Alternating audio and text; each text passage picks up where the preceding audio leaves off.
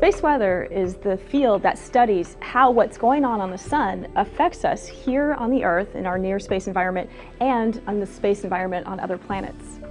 For a large eruption, the sun produces a flash of light, which we call the solar flare.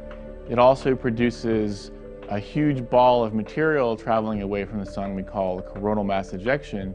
And both of those phenomena can accelerate subatomic particles, which we call solar energetic particles. These three things together make up a solar storm. A coronal mass ejection, or CME, is an eruption of plasma from the sun that shoots out into space, and it could affect us here at Earth. A solar flare is a huge release of energy that converts the magnetic energy of the sun into heat, into light. It accelerates particles and can really heat up the plasma in order of minutes to over 60 million Kelvin.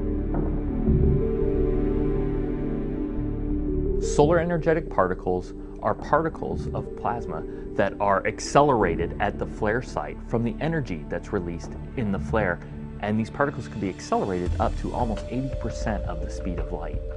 And a coronal mass ejection, when it's traveling so fast, creates a shock, and that can create solar energetic particles.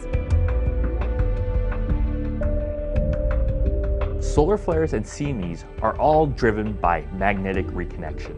This is where the sun turns up the magnetic field, and then it causes oppositely directed magnetic fields to then annihilate. But you can't just get rid of magnetic field. You can't just get rid of energy. You have to convert that energy and transfer that energy into other things, such as plasma motions, accelerating the plasma, heating up the plasma, and also giving out more light.